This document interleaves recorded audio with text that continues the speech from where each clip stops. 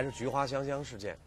章鱼事件，最初发的那个原始帖真实性上是有问题的，而后两个事件又集中体现出来了当事人在需要法律救济的时候的一种困惑和困境。尤其是章鱼，他现在想要维权，但是那个维权的路非常的难走，症结到底在哪里？来听一下专家的看法。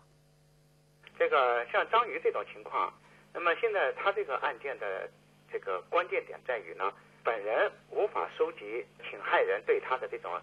侵害的这个事实。那么我国现在法律呢，就是说关于网络方面的这个规范，目前还有很多空白的地方。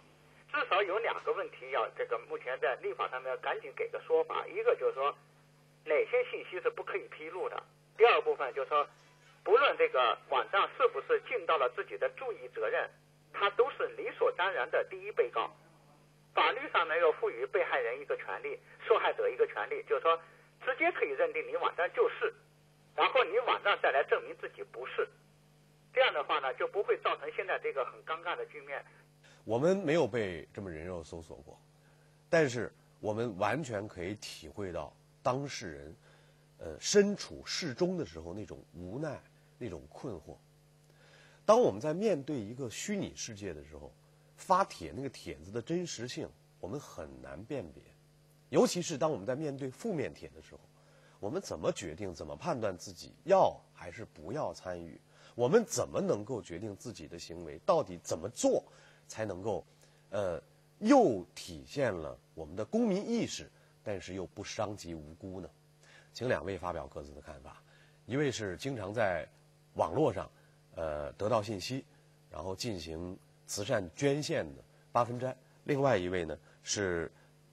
北京邮电大学网络法律研究中心的刘德良主任。喂，八分斋。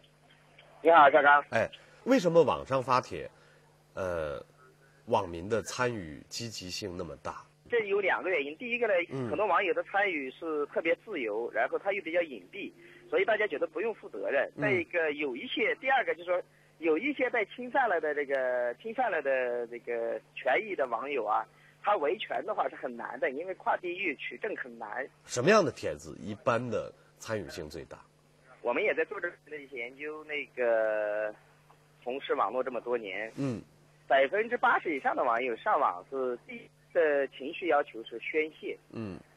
所以呢，就是这种刺激性比较大的、煽动性比较大的，或者是权数比较大的、惊世骇俗的一些东西，网友就参与的积极性会高一些。刘老师，帖子的内容如果是虚假的，如果帖子还涉及到的是负面的内容，那么对于发帖人来说，对于参与的网民来说，有可能会带来哪些